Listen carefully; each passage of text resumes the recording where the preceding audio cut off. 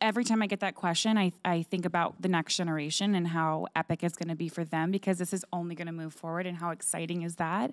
You know, for the teenagers today who have social media where everything is like face-tuned to, you know, every little bit and every pimple, everything is taken off. And, you know, at the end of the day, we're all human. And I think that, you know, SI really humanizes us and shows us, listen, that we're all beautiful. We all have incredible bodies. And so it's incredible to see these 3 covers and see how different everybody is. And you know, even Camille, I know that you haven't always fit in this certain mold. And it's like, oh my God, this morning when I saw the covers, I was like almost in tears, because it's just so iconic. It's so iconic to be a part of. And, you know, this conversation, it doesn't stop here. So we each have that job to go out now and spread it elsewhere and continue this and be loud about it and not be silenced. You know, I'm sure a lot of people would love us to be silenced, and there's a lot of negativity out there, you know, and I think that it's our job now to really push it forward and to continue this conversation and to move it.